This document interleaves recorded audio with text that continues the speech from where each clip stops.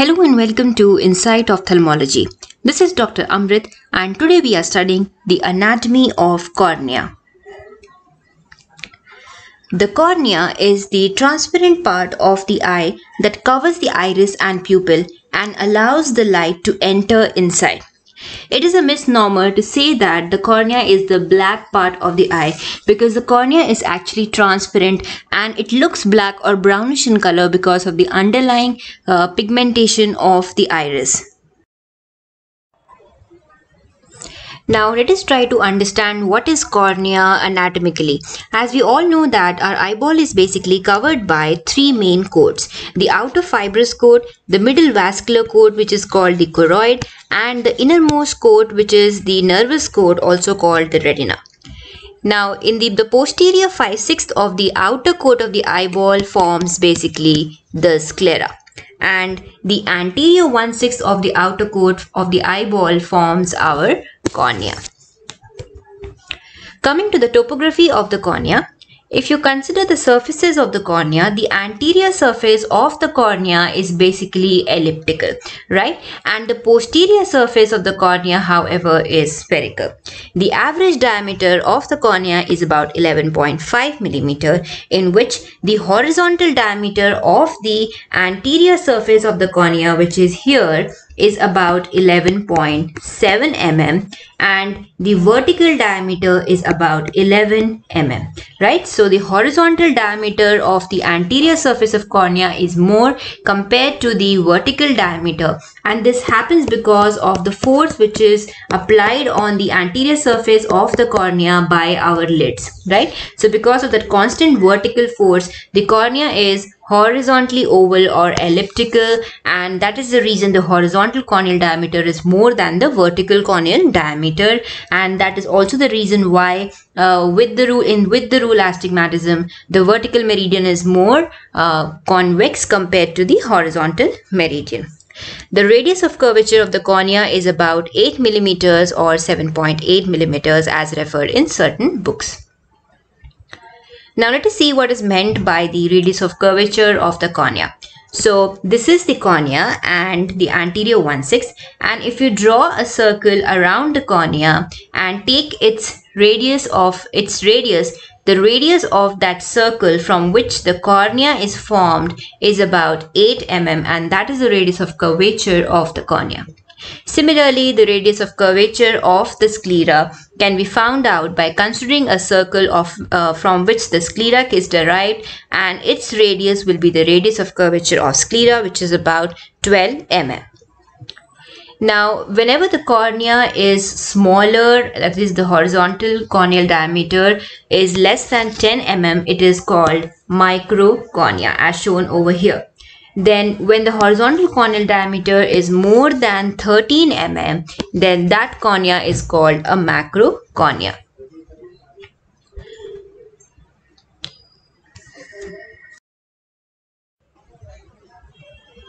Now, this picture over here represents the slit lamp image of a slit section on a slit lamp, right, of the cornea. So as you can see, this slit basically represents an optical beam or a slit which is taken from the slit lamp, and this is the anterior surface and this is the posterior surface of the cornea, and this slit will actually represent the thickness of the cornea.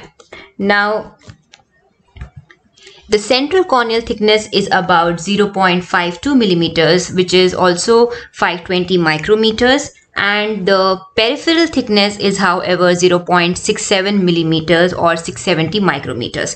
So you can see that it is the peripheral cornea which is thicker compared to the central cornea. Similarly, in the slit also it can be seen that the peripheral cornea is more thicker compared to the central cornea. Again, you can see that in this image that the peripheral cornea is more thicker, about 670 microns, compared to the central corneal thickness, which is about 520 microns on average. The central corneal thickness is very important because it has a very important effect on the IOP measurements, right? Yeah. The central 5 mm of cornea is the most powerful refracting surface, and nearly 3/4 of the total power of the eyeball comes from the cornea.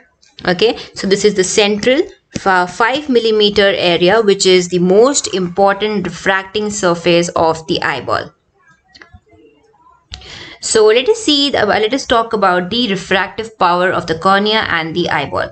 So this represents the refractive power of the cornea. So the cornea itself has a power of about plus 45 diopters. Next, what we have is the lens, and you can see that the lens has a power of about plus 15 diopters, and if you actually add both of them, the total dioptric power of the eyeball will come to about plus 60 diopters, right? So plus indicates that the eyeball is actually acting as a converging lens. Now let us talk about the refractive indexes of certain important structures in the eye. For the air, it is about 1. The refractive index of air or normal atmosphere is about 1. The refractive index of cornea, which is very important to remember, is about 1.37. The refractive index of the aqueous humor or the anterior chamber is about 1.33, which is less than the cornea. The refractive index of our lens is about 1.42. The refractive index of the vitreous humor is about 1.33. So what happens is that whenever the rays of light are going from a medium which has less refractive index to a medium of more refractive index, they will undergo basically convergence. So whenever the rays of light will pass from air to cornea, at the air corneal interface, they are going to undergo convergence. Similarly, as they encounter the aqueous humor and the lens interface, again convergence will occur, and it is because of this converging ability that we will get an image focused onto the retina. Now let us talk about the histology of the cornea, or basically the layers of the cornea. As you can see, the layers of cornea over here are number 1, the epithelium, number 2, the Bowmans membrane. Below that we have the stroma, which is the collagen layer, and then we have the descemet membrane, and finally we are having the endothelium present. So the layers of the cornea can actually be remembered with a mnemonic of A, B, C, D, E. A means anteriorly we have the epithelium, B means then we have the Bowmans membrane, C stands for collagen in the stroma, D is the descemets membrane, and E is the endothelium. Now they say that instead of 5 layers, we actually have 6 layers in the cornea, and one new layer which has been added by the work of Dr. Harminder Dua is the predescemets layer, also called Dua's layer after its founder. The Dua's layer is nothing but it is a layer which is present just anterior to our descemets membrane, or we can say just posterior to the stroma, or you can also say that Dua's layer is a layer which is present between the stroma and the descemet membrane, and therefore it is also called the predescemets membrane. Now let us talk about from where are these layers taking its origin, or let us talk about the embryology. The corneal epithelium is actually derived from the surface ectoderm, right? And the remaining layers, that is the stroma, descemet membrane and the endothelium, they are all coming from the paraaxial mesoderm. So we can say that it is only the epithelium which is ectodermal, and remaining the entire layers of the cornea are actually mesodermal in origin. Now let us talk about these layers in a little bit more detail. First, let us talk about the corneal epithelium. 10% of the entire thickness of the cornea is formed by this epithelium, and the corneal epithelium is actually a stratified, squamous, non-keratinized epithelium. Okay, and there are desmosomes and hemidesmosomes. So let me tell you what are those. First of all, the corneal epithelium is stratified, squamous, non-keratinized. Stratified means stratified is an epithelium in which multiple layers are present. And since in the corneal epithelium we have about 5 to 6 layers, the corneal epithelium is stratified. Number 2, they are squamous cells. So all these cells over here, they are squamous cells and they are non-keratinized. That means they are nucleated, but they do not have any keratin. So the squamous cells of our skin are actually keratinized because they have that dead tissue. However, in cornea, the epithelium is non-keratinized. And over here, what I want you to see is that the different types of cells which are present. So at the base, we have these cells which are called the basal lamina. Then we have certain bigger cells which are called the wing cells. The wing cells are again converting into the superficial cells on top. And finally, we have this topmost layer which is actually thrown into these folds. And these folds are called microvilli. And above the microvilli, we will have our tears forming a tear film. So our microvilli are actually covered by certain connective tissues which is called the glycocalyx, and this glycocalyx will be actually dipping inside the tear film, and it is this microvilli which will help in adhesion and stability of the tear film. That means usually the tear film actually keeps our cornea moist and transparent. If the tear film was not stable, it will get evaporated very soon, leaving us with dry eyes. But that does not happen because our microvilli are constantly functioning, and they are, because of their glycocalyx, they are actually keeping the tear film stable. Right now, all these cells, if they were to get damaged, it would take about 7 days for the replacement of the entire corneal epithelium. Now, all these cells are actually kept together by desmosomes and hemidesmodome. Remember that the desmosomes actually will link the two cells together. So, these two similar cells are going to be kept together by linkages which are called the desmosomes. However, there is something called hemidesmosomes, okay, which will attach these cells to the basal lamina like this, okay. So, the connections which are linking the cells to each other are called the desmosomes, and the connections which are linking the cells to the basal lamina are called the hemidesmosomes. Now, as I already told you that the epithelium can be divided into the superficial squamous cell layer, the middle wing cell layer, and the innermost basal cell layer. Among these three, the basal cells are the only one which are capable of mitosis or dividing. So these new cells which are formed from the basal cells are actually pushed anteriorly and thereby transforming their shape and transforming into the wing cells. These cells will continue to move anteriorly, and finally they are going to become the superficial cells, after which the superficial cells are going to get disintegrated. They will lose their attachments, they will lose their desmosomes, they will be broken, and finally they are going to be shed into the tear film. In our corneal epithelium also, we have the epithelium stem cells, which are the undifferentiated pluripotent cells, which actually serve as a very important source for the new corneal epithelium generations. These are actually found in the limbal basal epithelium of the palisades of Vogt. So this is the limbus, that is the junction between the cornea and the conjunctiva. And at this place near the limbus, we can see certain striated areas, and these are called the palisades of Vogt. So these palisades of Vogt will actually harbor all the stem cells, and it is through this amplification of these stem cells that the basal cells will be formed, and then these basal cells will grow and they will form the wing cells, the superficial cells, and finally the epithelium will get regenerated. The basal cells were actually connected with the basal lamina and with the help of hemidesmosomes. This basal lamina is actually an extracellular secretory product of the basal epithelium cells, and its main function is to attach the corneal epithelium with the stroma. Once this basal lamina is destroyed, it will take about 6 weeks for the basal lamina to regenerate. However, if the basal lamina is normal and only an epithelial defect is present, it will take about 7 days to replace the entire epithelium, provided the basal lamina is normal.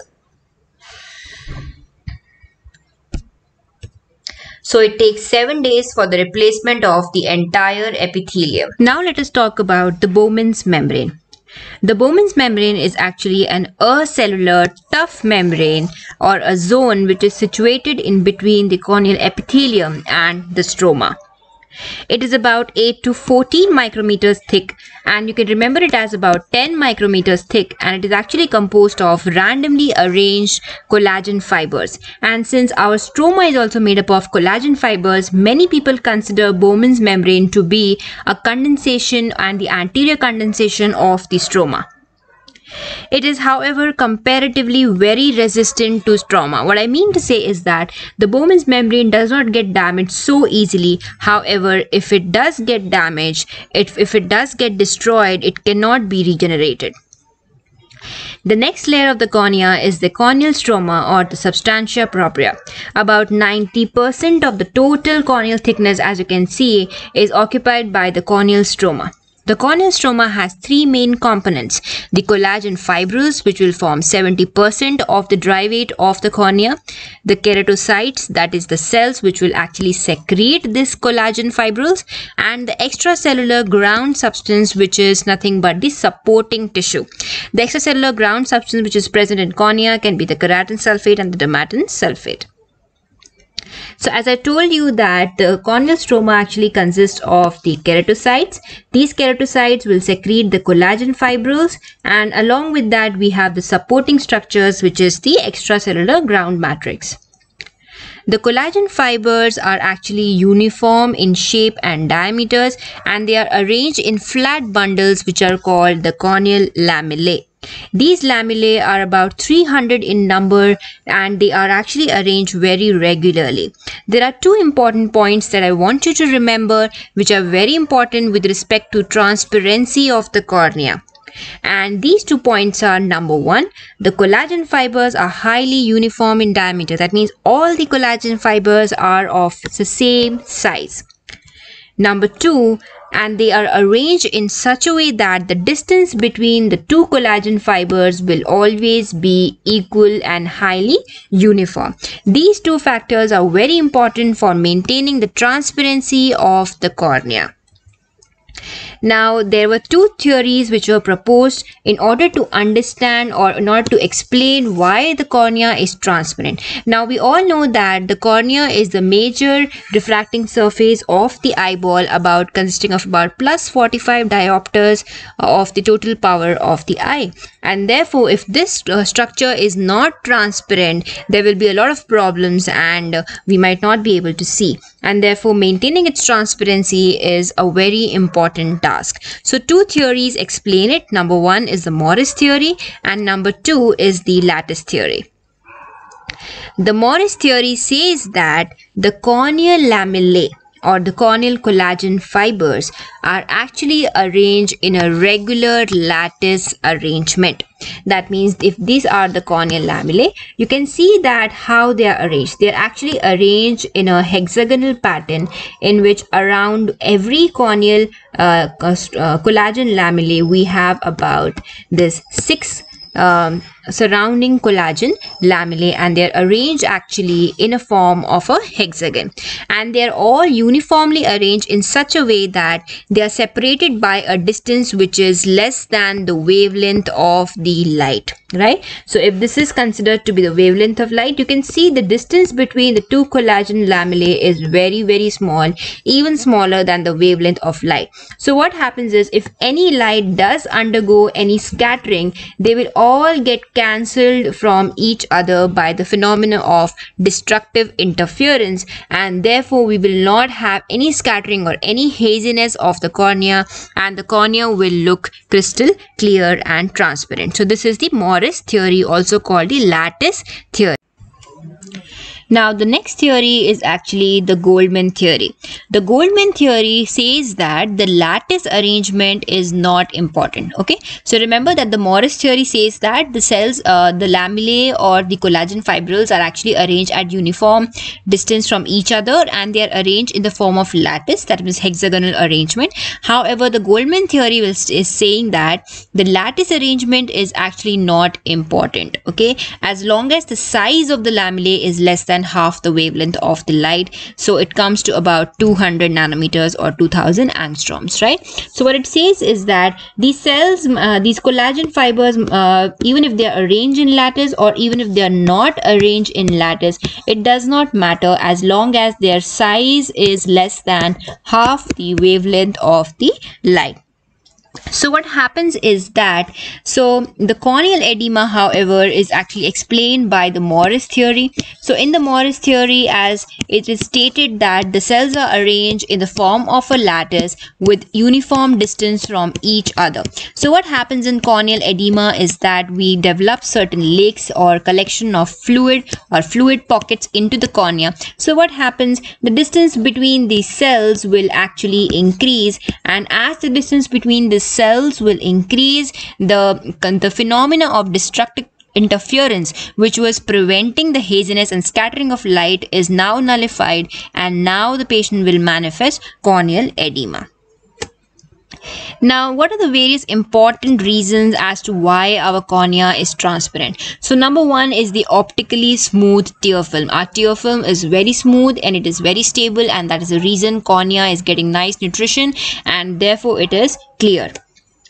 Number two is the role of corneal epithelium. Our corneal epithelium is also compactly arranged, and its arrangement is such that our cornea is transparent. Moreover, it also gets regenerated from time to time, and it keeps the cornea fresh and transparent. The third is the arrangement of the stromal fibers. As I already told you, the Morris and the lattice theory, that is the uniform arrangement of the collagen lamellae. Their size is also uniform. So these two factors will contribute to the transparency of the cornea. Then the cornea does not have any blood, right? So there is avascularity in cornea. Cornea does not have any blood vessels, and therefore it is clear. And then corneal, however, does have nerves, but these nerves do not have myelination. And since they do not have myelination, cornea is transparent. Now let us talk about the fifth layer, which is the predescemets membrane, or also called the Duas layer.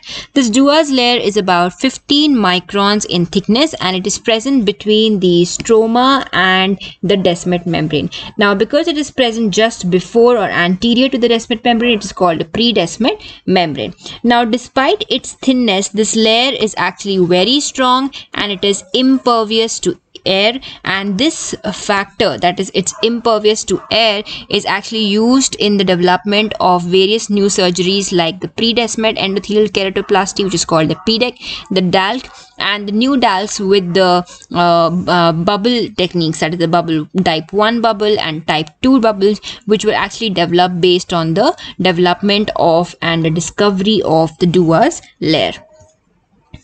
Now let us talk about the descemet membrane. Descemet membrane is nothing but it is a thick basement membrane which is secreted by the endothelial cells. So the innermost layer of the cornea is the endothelium, and they are sitting on the basement membrane, and that basement membrane is nothing but our descemet membrane.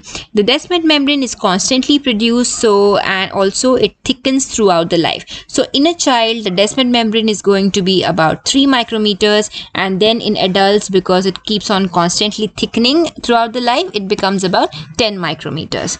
Now the descemet membrane is however very weakly attached to the stroma, and it is however resistant to the enzymatic degradation by the phagocytes and toxins. So what happens is, whenever a person has a corneal ulcer, the bacterial toxins and the subsequent inflammation which comes along with infection will degrade the epithelium, cause an epithelial defect, will cause melting of the stroma, cause the infiltrate, and it will reach the descemet. However, the descemet will not get degraded by the phagocytes and toxin, and it will remain actually intact. And then what happens is, as the IOP is going to increase inside the eyeball, this descemet membrane is going to protrude through that thinned out cornea, and that protrusion is called descemetocele, which is nothing but the herniation of the descemet membrane through the thinned out cornea because of the raised IOP. Now let us talk about the innermost layer of the cornea, which is the corneal endothelium. The corneal endothelial cells are also squamous cells, but they are hexagonal in shape and they are continuous with each other, forming a mosaic pattern which is best seen on specular microscopy. These endothelial cells are actually interconnected with each other using various junctional complexes like sonula, occludens, macula occludens, and the macula adherens. Now, these cells have a very important role in maintaining the state of relative hydration in cornea. That means why it is called relative hydration, because the percentage of hydration in cornea is about 70%. Okay, it's not 100, it's not 80, it's not 90, it is 70, and it has to maintain that 70% relative hydration in order for it to remain transparent. And this is possible because of the presence of endothelial pumps and because of the presence of certain ion transport systems which are present in the endothelium. So this picture over here actually shows the endothelial pump, and you can see there are so many channels which are present in the endothelial cells, and this endothelial pump is very important for pumping out the excessive water from the cornea back into the aqueous humor, and this is a very important function of the endothelial cells. Now, as I told you that the endothelial cells also have certain tight junctions and gap junctions. However, they are not as tight as the desmosomes and the hemidesmosomes, and these tight junctions will actually allow some of the water to flow from the aqueous humor to the cornea, that is towards the stroma, right? So this is called leakage of the water, and this barrier is actually not so tight, and therefore it is called a leaky barrier. So we do need some pump which can pump out this excessive water which has entered the stroma back towards the aqueous humor, and that pump is called the endothelial pump. Now, this endothelial metabolic pump, it works in such a way that it actually pushes out the sodium first from the cornea towards the aqueous humor, and in doing so it will create an osmotic gradient, that is a gradient which is created because of the passage of sodium, and the sodium, wherever sodium goes, water follows. So once the sodium is pushed out from the cornea back to the aqueous humor using this endothelial pump, slowly the water will also follow from the stroma to the aqueous in order to maintain a relative state of corneal hydration which is about 70%. Let us try to understand this endothelial metabolic pump a little bit in detail. Let us consider this to be one endothelial cells, and this is the surrounding endothelial cells. Now over here we have the basal part, that is the descemet membrane and the stroma. So this is the inferior part of the screen is the corneal side, and the superior part of the screen is actually the aqueous humor. And now we have to move the water from the cornea towards the aqueous humor. Now over here is the basolateral part of the endothelial cells, and this basolateral part of the endothelial cell is actually composed of an important channel which is called the sodium potassium ATPase.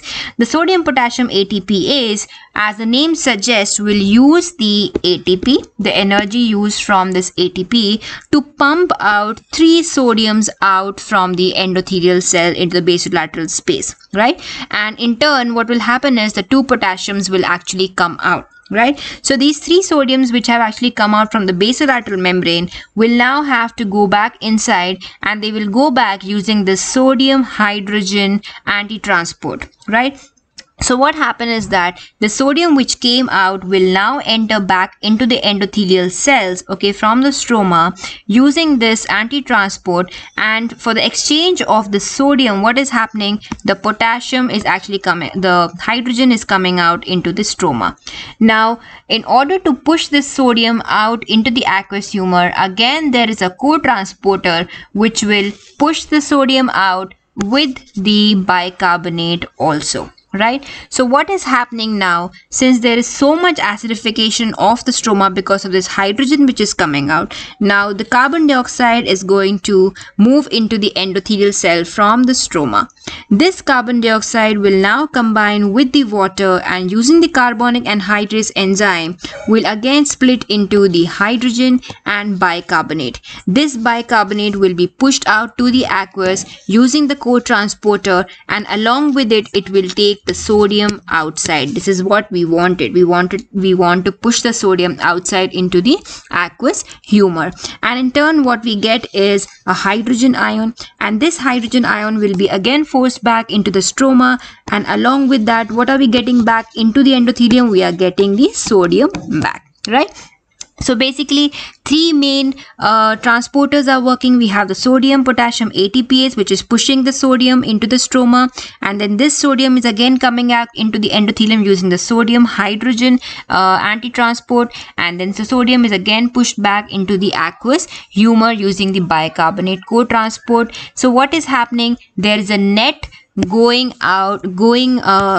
efflux of the sodium from the cornea into the aqueous humor, and wherever sodium goes, our water is going to follow, and therefore water is also moving out from the stroma going into the aqueous humor, and thereby we are getting a 70% state of relative dehydration or relative hydration in the cornea. So this is the importance of endothelial cells, right? So they are very important, and such important cells, however, do not have any capacity to divide or any capacity to replicate. With aging, the cell density of the endothelium is going to decrease, which is then, however, compensated by increase in the size, which is called polymegathism, or different shapes, which is called pleomorphism. So what I mean to say is, if this was the cornea and its endothelium, the endothelium cells are hexagonal and they are arranged uniformly in a mosaic pattern. However, if this part of the endothelial cell is damaged, now we cannot regenerate this endothelial cell. However, the surrounding cells will try to fill up this gap by increasing their size, or they will change their shape. So that is called polymegathism or pleomorphism, right? Now, as these endothelial cells are involved in the corneal hydration, which I told you, right, just now, the endothelial pump, the endothelial cell density, whenever it falls below 800 cells per millimeter cube, it is very dangerous for cornea, and that time the endothelial pump cannot function well, and that is called corneal decompensation, right? So in the process of corneal decompensation, or in the disease of corneal decompensation, the cornea can actually not push out excess water from its stroma to the aqueous humor, and that is called corneal decompensation, and it occurs when the endothelial cells will fall below a critical point of about 800 cells per millimeter cube. So as I told you that the kids will have maximum amount of endothelial cells, and it is about 3 to 4,000 cells per millimeter cube. In the adolescents, it is about 2.5 cells per millimeter cube, and as we become old, in the old age, it is about 2,000 cells per millimeter cube. So this is the healthy mosaic of the endothelial cells. You can see they're all hexagonal, and over here in this specular picture, you can see that the cells are of various shapes, and this is called pleomorphism. And here the cells have actually become larger, and this is called polymegathism. Let's try to understand the corneal response to injury in brief. So whenever there's an injury to the epithelium of the cornea, what happens is that the epithelium will respond immediately to establish the barrier action and protect the underlying tissue, okay, to the best of its ability. I told you already how the basal cells are actually proliferating, and the pluripotent stem cells are actually present in the palisades of Vogt, from where they will start proliferating, and the basal cells will actually replace the entire corneal epithelium in about 7 days. Now, whenever there's damage, however, to the Bowmans membrane has about no mechanism for repair. Coming to the mechanism for stroma, the keratinocytes are actually the modified fibrocytes, and they can actually produce reparative collagen, right? This reparative collagen is not a perfect collagen, and once there is damage, and once there, the inflammatory cells also come into that place, the mechanism of repair is not very perfect and foolproof. And what happens is that whenever there is repair going on in the stroma, the transparency of the cornea will be compromised. Coming to the descemet membrane will be again resecreted by the corneal endothelium, and damage to the corneal endothelium, there is no mechanism to repair. The endothelium can actually, the remaining endothelial cells may try to increase their size and increase their shape, change their shape. However, below a critical number when the endothelial cells will fall, that is about 800 cells per millimeter cube, corneal decompensation will start. So as I told you that whenever the stroma is damaged, whenever the stromal repair is occurring, it will always lead to corneal opacity and the corneal transparency will be compromised. So whenever the Bowmans membrane and the superficial part of the stroma is involved like this, we get a superficial opacity, and that superficial opacity is called the corneal nebula. Okay, now when 1/3 of the stroma is involved like this is called the macular corneal opacity, and when more than half of the stroma, as you can see over here, is involved, then the type of opacity that we get is called leukomatous corneal opacity.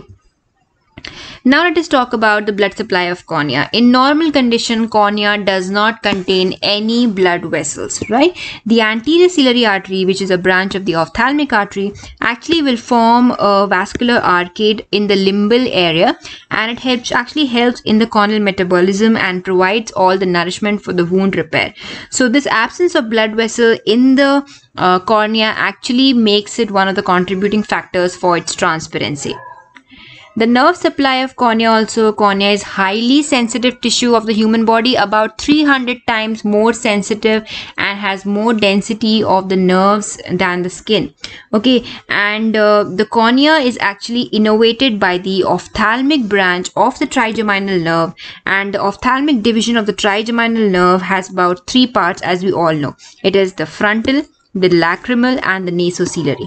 It is the nasociliary nerve which is a branch of the ophthalmic division, which is in turn a branch of the trigeminal nerve, which will give sensory innervation to the cornea. So as you can see, this is the trigeminal ganglion, which will give 3 parts: the ophthalmic division, the maxillary, and the mandibular division.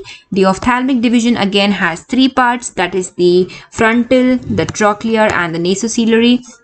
And it is the nasociliary nerve which will again give a branch which is called the long posterior ciliary nerves, which is traveling, as you can see, along the eyeball, and then it is piercing the sclera over here and then coming around the limbus. So when it reaches the limbus, from there they are going to divide and form 3 main plexus in the cornea.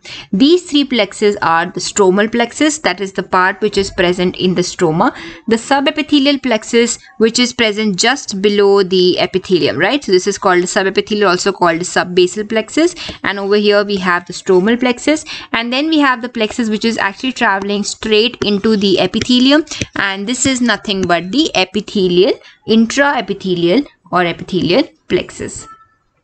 So loss of corneal epithelium, what happens is that whenever there's a corneal epithelial defect, the intraepithelial nerves will be exposed, and that severe pain what we get after a corneal epithelial defect is basically because of the exposed corneal nerve ending. While doing a slit line examination, sometimes the corneal nerves can be seen as very thin fibers, and in normal condition they are very visible in the periphery, as the diameters of these corneal nerves are much larger in the peripheries compared to the center, because once they reach center they are constantly dividing, and therefore the diameter of the central corneal nerve is much thinner compared to the peripheral nerves. Now, one more important clinical point that you can remember with respect to the corneal nerve is in relation with the herpes simplex virus infection, which actually locates into the, which becomes inactive and lives inside the trigeminal ganglion, and therefore whenever there is an infection with HSV, there will be reduced corneal sensation because of the damage to these nerve endings. So this was briefly about the anatomy of cornea. I hope it was useful for you, and if it was, kindly share the knowledge. Thank you and have a nice day.